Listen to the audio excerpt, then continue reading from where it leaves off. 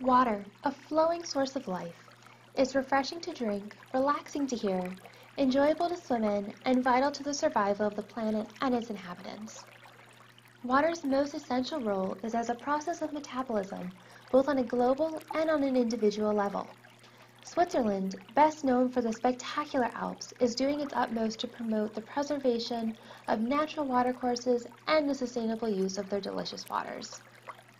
Basel, a city dependent on the flow of the Rhine as a source of water and as a means of transportation of goods and people, has a deep appreciation for water. On warm days, people especially enjoy the beauty of the Rhine, swimming, eating at riverside cafes, one of which you can actually swim up to, or even flowing with the current on a traditional ferry. Rhine water is used in the production of goods as a source of energy, as a physical ingredient, and as a coolant. Additionally, water has a fantastical presence in the city and an abundance of fountains of all styles imaginable.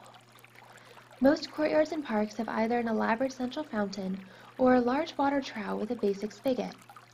Many fountains prominently feature Basel's symbol, the basilisk, a hybrid rooster and serpent of mythical powers. However, unlike in other cities, these fountains are not just for show. You can actually drink out of almost every single one of them. And believe me, you're missing out if you refuse.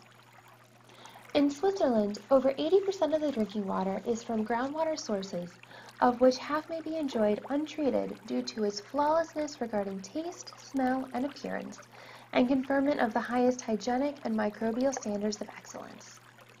Both city fountains and water spigots out in the forest may dispense the best-tasting groundwater you've ever had the pleasure to drink. A complex urban drainage system ensures that wastewater from both residential and industrial uses is treated before it may re-enter the water cycle. Switzerland's push for healthy and sustainable living and the Water Protection Act of 1991 ensures that the water quality and especially the micropollutant content are very closely monitored by the cities, the individual cantons, and the federal government.